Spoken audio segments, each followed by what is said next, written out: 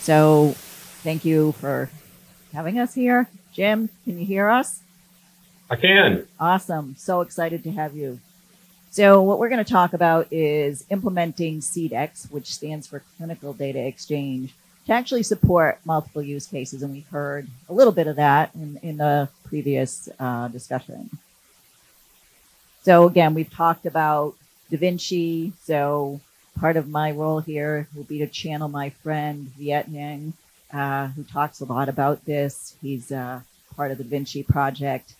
And, you know, they're really on this journey to make value-based care easier.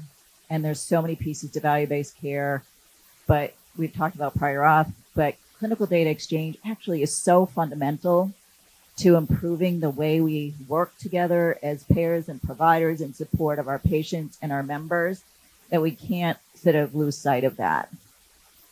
My favorite slide, look at all the great work that has been done in terms of building out implementation guides to support all this. Now, we've been sort of focused on the coverage, transparency, and burden reduction, but clinical data exchange is what we're going to talk about here because it certainly is sort of part of the journey we hope on how to think about supporting different use cases like attachments, like actually clinical documentation for quality measurement and for risk adjustment. And that's what Jim's going to talk about when we get there. So I've stolen slides from Da Vinci. They know this. But, you know, their message is why now? Why are things different in the industry?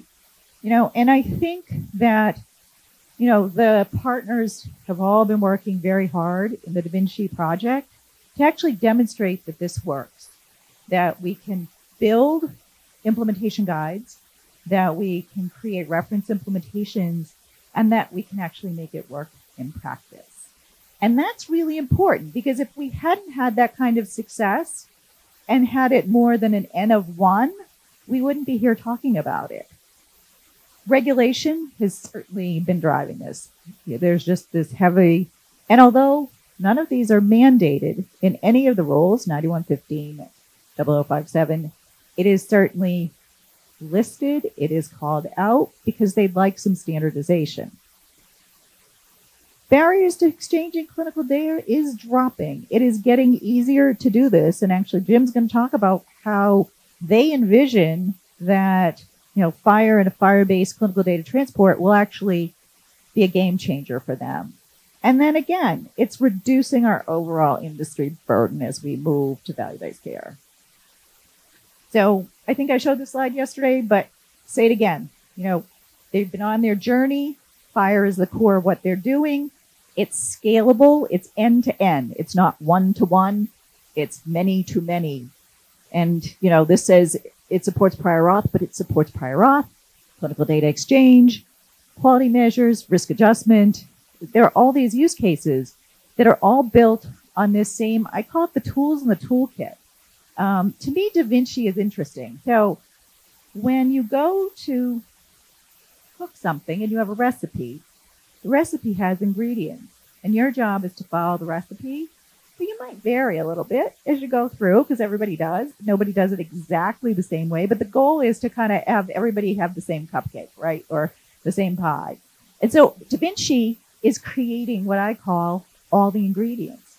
And then they put together the different recipes with those ingredients that help you think about, how do I implement this? Then they give you an example. So they show you somebody who's actually cooked it. But they also give you wiggle room to say, okay, when I'm working with this particular payer provider combination, it's going to be a little different. And we understand that. So let's give us that latitude. And, you know, APIs have done wonderful things in other industries to improve the way we do business. We couldn't be transacting business the way we do if it hadn't been for modern APIs, web services. And so, you know, it's the right time and all of the data. What's the right data? How do we deliver that payload into the right place? And we couldn't have survived COVID if we didn't have APIs. I mean, how many of you shopped online during COVID? Like all of us, you know, we weren't leaving our houses to go to Walmart because Walmart was probably closed. So it really is this journey that we're finally taking in the healthcare industry that other industries have figured out. And it's, giving us the opportunity to have actionable data, to start realizing that the data we have in our infrastructure isn't exactly perfect or lovely, and that we're picking that up. But what you don't know, you can't fix. And, it will start to reduce the maintenance and break fix that is inevitable when you put what I call brittle systems in place. So I love to talk about this: right data, right time, right use case. So historically, if you look on sort of the left-hand side there, payer systems are predicated on sort of best of breed systems, each doing their own thing. You've got your member management system, you have your claims system, you have your system, and they all talk to each other through a data warehouse or a data lake, right? That's how data gets exchanged in many payers. But the nice thing is that, if you've got this platform that brings in clinical data and all the other data sources and makes that available, I like to call it the ingest once, use many, right? Bring the data in once to your infrastructure and then use it for all these downstream purposes like prior authorization. Well, if you look on that sort of right-hand side, right now, getting that data into anything is still not that easy. HL7V2 CCDAs sort of are still point to point. They're not using modern APIs. They are not talking to endpoints. And we still need to figure out sort of the directory problem. And that's what FAST is trying to do. And I think that's all sort of great work that still needs to be done. But we're moving in that direction. So for those of you who aren't familiar with clinical data exchange or CDeX, because I don't think I've seen anybody talk sort of specifically. So what it really is, it's connecting organizations and exchanging clinical data between referring providers, between providers and payers. It's requesting attachments to be able to support claim submission. It's also medical necessity support. It's support for claims and prior authorizations that we've been talking about over the last couple of days. It supports digital signatures. So if you think about risk adjustment, you actually need those digital signatures in place to be able to show the authentication of a particular document. So that's one of the things that Jim will talk about, because that's really important to how they're trying to think about their strategy. Because they don't want this to be a one-off. They want this to be a holistic way of bringing in clinical data, the right clinical data. And then again, that use sort of ingest once, use many. So I think that CDeX, and it wasn't called out in the 007, either rule, yet we're hoping to see some change in that, perhaps, that will become a new set of implementation guides, because it has shown a lot of maturity. And even if it doesn't, I think a lot of payers will pick this one up. When the Da Vinci folks sort of polled their membership towards the end of 2022, that there was hand raising that said, yes, we plan to do some work on CDeX. And again, this is just saying, look, there's documents, there's reports, there are all the provider information, and this is allowing it to be both directions. It's bi-directional. It's not it could be a pull or it could be a push. There are two different types of implementations. And again, I think I've already said, exchanging data between referring providers, getting the attachments, sending attachments, digital signatures, and then additional information for quality and risk adjustment. And that's that 79% of members polled kind of said, yep, this is the year we're going to pick this implementation guide up and start looking at it.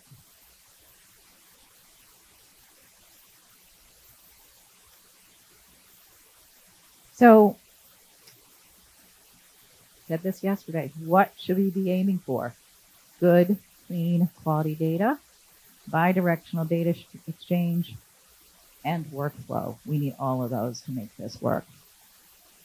So now I'm going to turn it over to Jim, and he's going to talk a lot about what they're doing at Arkansas Blue Cross Blue Shield and how they're thinking about CDeX and their vision and their planning. So Jim, I'm going to hand it over to you. Just tell me when to move the slides. Okay, and it would be helpful if I could see the slides. I'm looking at you at the moment. Yeah, here we go. So as I'm really glad to be with you all today, even if it is only virtually. I love Chicago, and I wish I could be there in person. I'm sure you all are having fun in that beautiful city. Let me give you a little bit of background on what we're doing in the clinical data space, and more specifically in the longitudinal health record space for our members. Just as background for this discussion, we acquired Intersystems FHIR product about going on 2 years ago. And this is a product that is a health information exchange tool. It's a longitudinal health record tool. It is a FHIR server. It has any number of capabilities that allow us to leverage the data once we put the data into the system. And we're now on a journey to build out those longitudinal health records and then begin to leverage that data. So we started with clinical data ingestion, and we will move on. We've just initiated a project to bring our claims data into the longitudinal record and tie it to clinical data that we're ingesting, and then we will follow that up with social determinants data in short order. As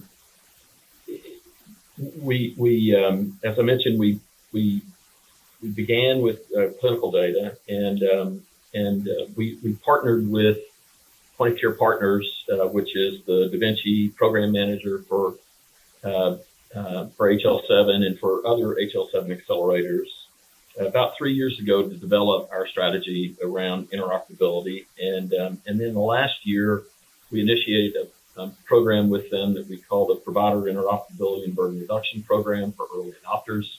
It's where we're partnering with some of our key providers that are willing to be early adopters of FHIR-based exchange in order to get FHIR-based exchange in place, because we believe very firmly that that value-based care cannot scale without these FHIR-based flows that are evident in the Da Vinci work.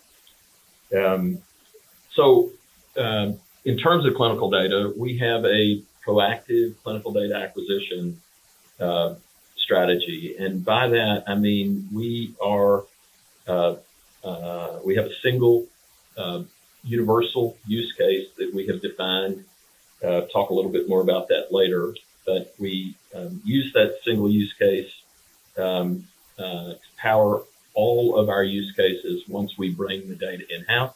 And because we're going after that data proactively at the close of every encounter for every member seen anywhere across the country, then we have the data available to us to address our use cases as the use cases come up.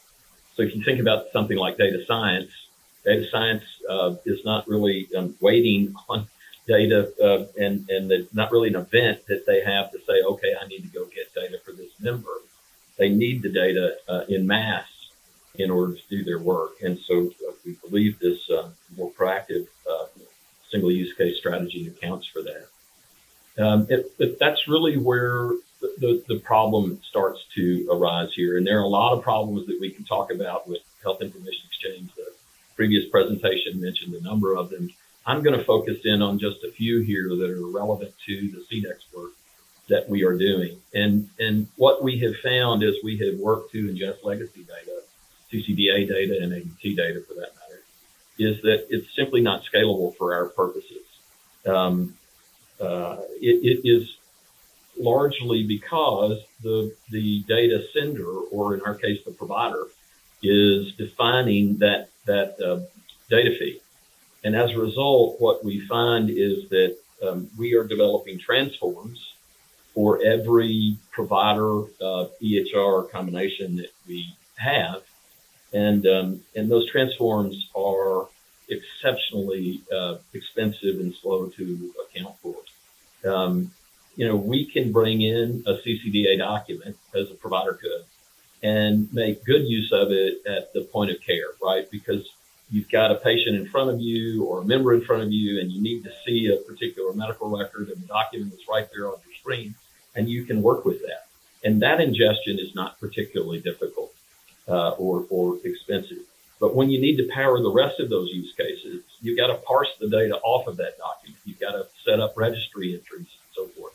And that takes a lot of time in the CDA world. It takes us between 150 and 200 hours, depending on the variability of that CCDA document and the quality of it, to get it fully ingested that initial time. Thereafter, they just run into our system, but that initial effort is very extensive.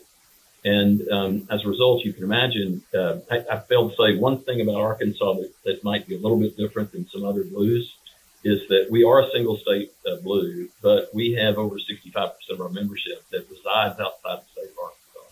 So we've got to engage with potentially thousands of providers in order to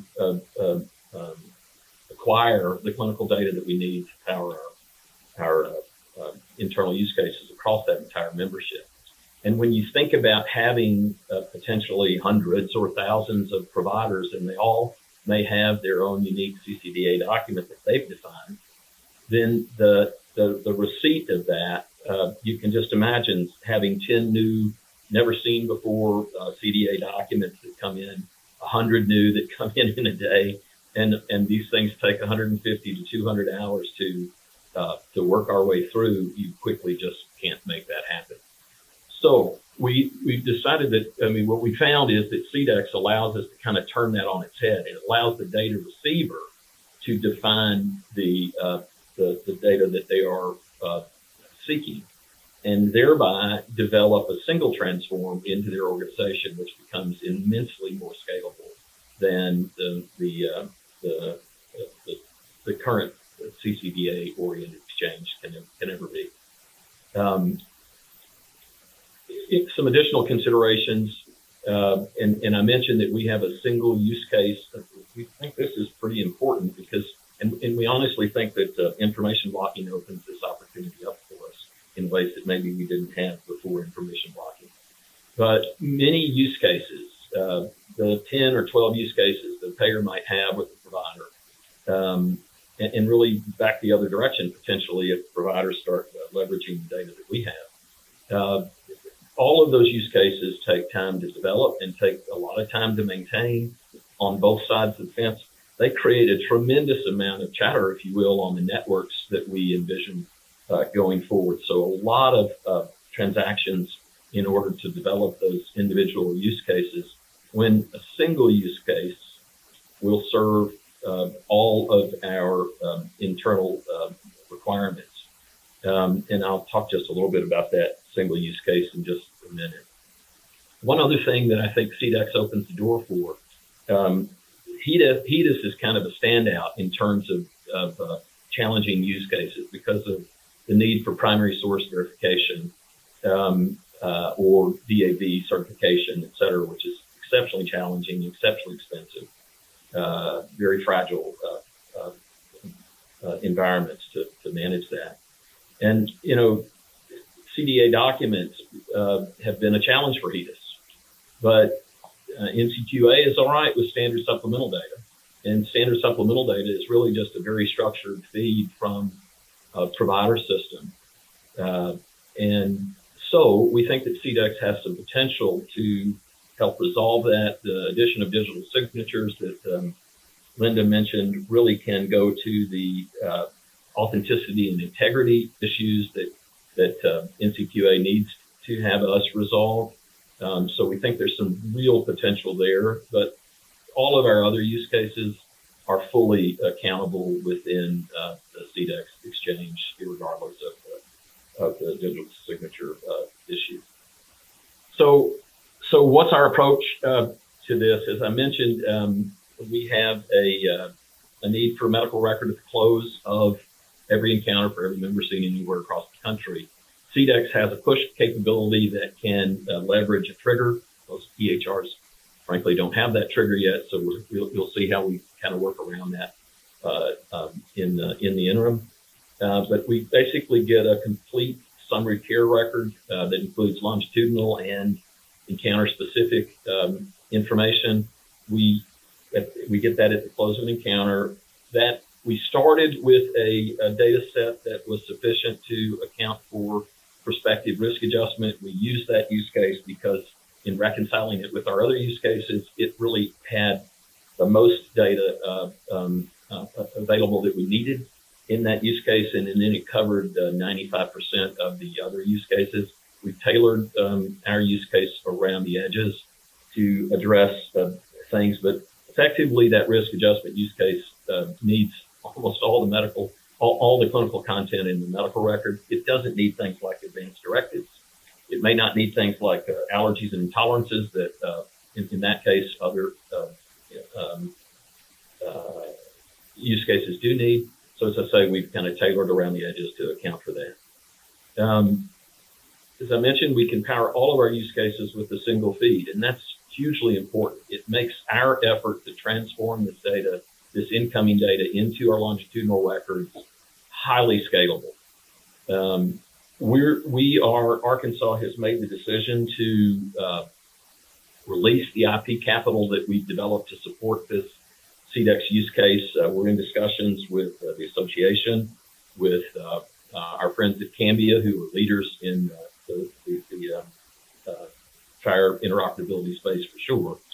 And what we're looking at is the potential to develop an Apache Foundation-like entity, probably Vinci is already largely there, that can become the groomer, if you will, the maintainer of these open standard code sets that we might be developing, that Cambia has developed for prioritization, that others might contribute in similar ways for other Vinci-oriented use cases known and to come.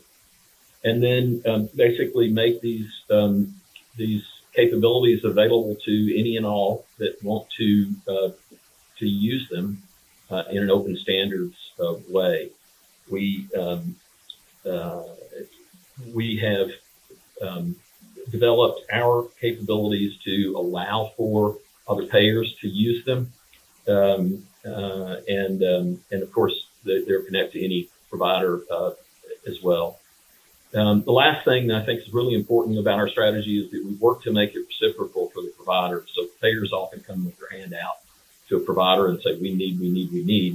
And we feel like it's essential that we say, and we want to support you in what you need as well. And so things like standing up the PDEX APIs, the payer data exchange APIs, to make our data available to our providers are part of our provider interoperability and burden reduction program. CDeX is first for us because we can take care of two things in this regard. We can address our burden, we can address provider chart chase burden. So that's reciprocal in and of itself, but PDEX comes next, and basically we allow for providers to attach to our APIs and pick up data that allows them to see a broader perspective on our members, and then on down through the various Da Vinci use cases. So before I move on to the next slide, any questions on any of that? Hearing none, Lynda, if you want to advance the slide, I'll move on.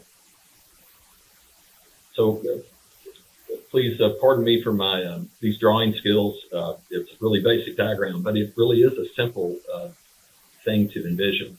The problem that we have with the CDeX strategy today is that if CDeX doesn't exist, the IDs are not available in any EHR that we're aware of. We worked with market leaders, and they don't have them yet.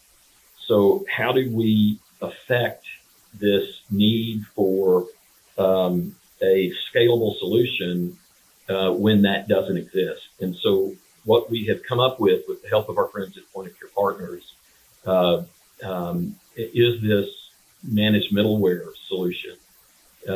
It's important in that it is temporary, because when CDeX is fully implemented in across EHRs, this managed middleware may likely become unnecessary. But we feel like there is a need for the foreseeable future, for many years, to before all of the different EHRs have this capability fully in place. So we'll describe a little bit about what the managed middleware allows us to do in the absence of CDeX in the EHRs. The first thing that it allows us to do is it allows us to get to this data receiver defined feed that is so critical to scaling. I mentioned that it is payer agnostic. We will make it available to any payer that wants to participate. We have stood up an Azure cloud hosted environment where this middleware capability exists, and we have structured the middleware so that it is payer agnostic and that other payers can join. We have a number of payers from the Blues that have already expressed interest in participating with us, and we think that will continue to grow. Essentially, it on the provider side, for the lack of CDeX on the provider side, we touch largely FHIR APIs, but some proprietary APIs in order to get the data set that we need to address our universal use case. For example, with Epic, we're connected in their test environments, and there's some 41 APIs that we had to touch in order to get that data set that we need. That wouldn't be the case if CDeX were fully in place there. But we do use FHIR and proprietary APIs to pull this data into the managed middleware, and then in that environment, we take that data and we transform that data. So there is a transformation that's required into a CDeX bundle and into a single unified feed that will come to Arkansas Blue Cross, regardless of whether we're talking about Epic or Meditech or Veradigm or whoever the EHR is. That transformation, another key element of this, and what makes this, I think, particularly powerful and can really cut costs.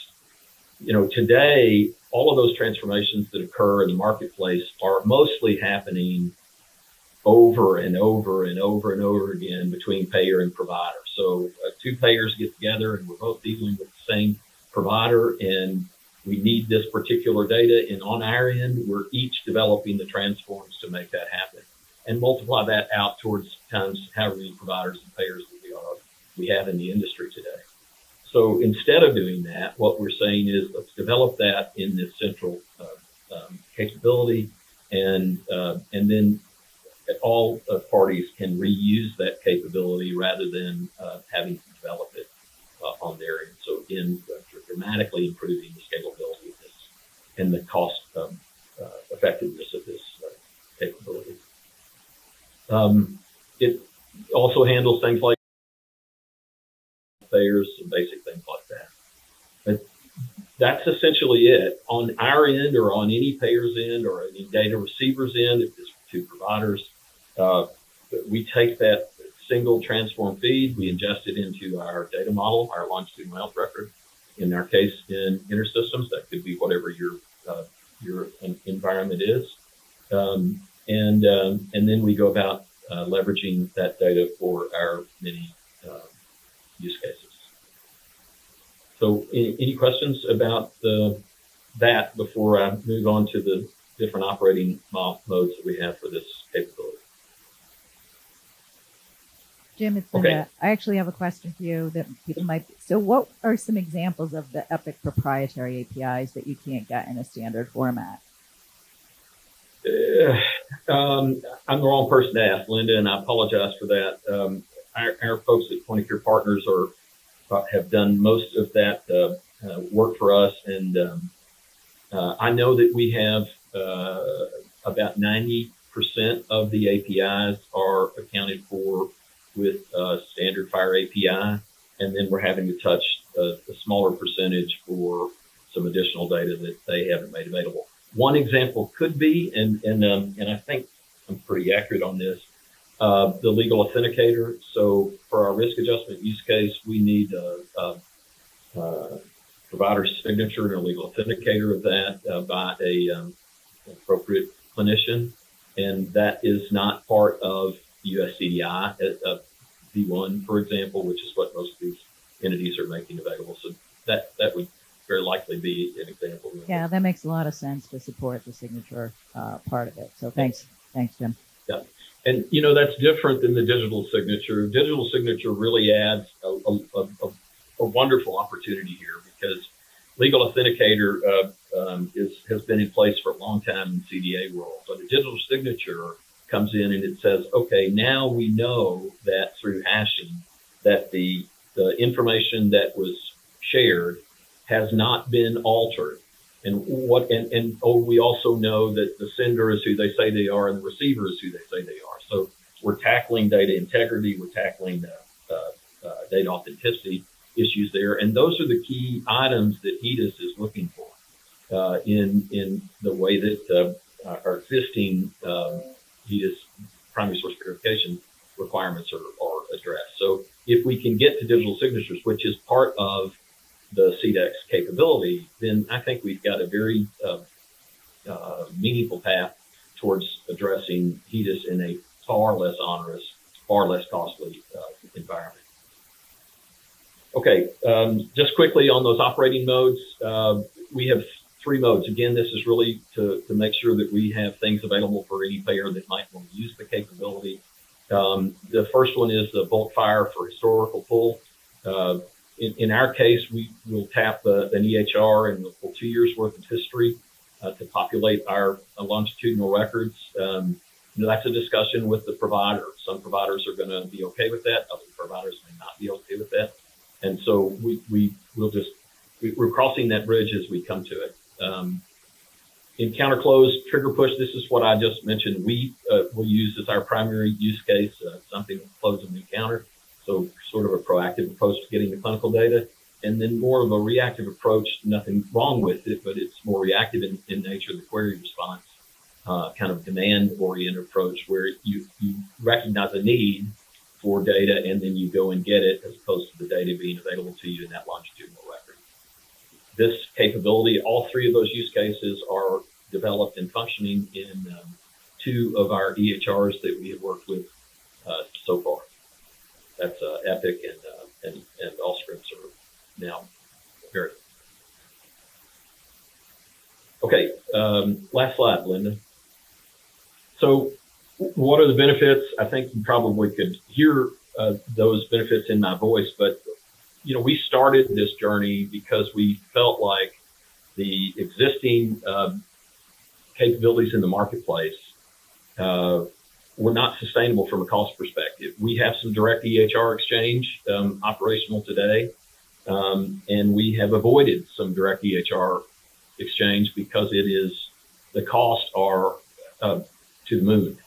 And we don't feel like, I think our position, I think Cambia's position is that there is a level of exchange that needs to happen between payer and provider for the benefit of our patients and our members. And we don't need to monetize that base level of exchange. And part of that is things like CDeX exchange. Part of that is things like automated prior authorization exchange, gaps in care. These things that are fundamental flows in value-based care, of course, we have to support the maintenance of those capabilities, but there are a lot of folks entering this space today that have dollar signs in their eyes. And we think that this capability that we are promoting, particularly as we talk to 2 of the QHINs about this work, that we have an opportunity to really to get in front of that monetization and hold down these costs for all concerned. The middleware really creates a situation where there is very minimal work required by provider organizations. There's some testing that will be required when we actually go to live data. There's some security considerations that we have to account for. For the most part, we've done this work in the background, working directly with the EHRs, and so we're intentionally minimizing the effort required by provider organizations. We talked about the ability to scale this nationally across payers and providers. That's not an easy thing for an Arkansas Blue Cross plan to do, but we have begun the discussions at the association level, and we've been in many discussions at the association level. They're very supportive of what we're doing. Multiple Blues plans are engaged in our conversations, including Cambia. And we have now begun in the last month and a half having this discussion with those two QHINs that I mentioned earlier. So we think there's some real potential to get it scaled in a hurry, a relative hurry. We can maximize use case potential with the single push feed, like we've talked about over and over again, minimize network chatter. And I think this is an important issue, transaction costs. You think about, many different use cases, that's going to drive a lot of transactions. And transactions is where they've got to cover their costs somewhere. And transactions may not be this might be a per member per year type of a fee, but underneath that, it's really considering the traffic that's on the network and what has to be accounted for to support that traffic. So the fewer transactions that we have flowing through, in my mind, the less costly this could be for the industry. And then, as I mentioned, there's a potential avenue for materially less costly and complex HEDIS exchange. Although, if there's anybody that wants to join me in that study, I would love to have you along, because I'm not an expert in that space. I'm just using logic at this point to think through that. That's all I have. I'd be happy to answer any questions. And as I say, if there are other payers in the room that are interested, I will leave my email and be happy to discuss this with you, because we truly intend it to be an open standards solution. Great, thanks, Jim. There are questions in the room. So there's some in the chat, and there's a hand up in the room. Yeah, just to be sure I'm reading this slide correctly, the managed middleware is a tool from point of care partners. No, correct? And I apologize. It probably looks like that. So I guess the answer is yes and no. It is a capability that point of care partners helped us. Originally, we were going to develop that capability. We found that capability in the marketplace from an entity that is deeply engaged in a lot of the Da Vinci work. The lead for that company has written a number of the Da Vinci IGs. He's responsible for the existing CDA testing tool that the ONC has available on their website. So he's deeply knowledgeable in this space. His company is Drager. As I say, we need something in the interim to make this CDeX thing happen and to get at least the payer side of the benefits out of that, the single transform benefits out of that. But, in time, with CDeX fully implemented, the middleware likely becomes unnecessary. Jenny? Thank you. This was a very informative presentation. Could you talk a little bit more about the monetization of data from electronic health record systems or data brokers? Yeah, I won't name any EHRs, but I can tell you that we've talked to, Arkansas is about just short of a 2 million person member entity. And we had quotes from a single EHR entity that was in the range of $18 million annually for this type of exchange. Now, it was more than clinical data exchange. It addressed proprietary types of prior authorization and gaps in care and things like that. But those are all things that we feel like with the Da Vinci IGs that we can work across payers to develop and contribute to this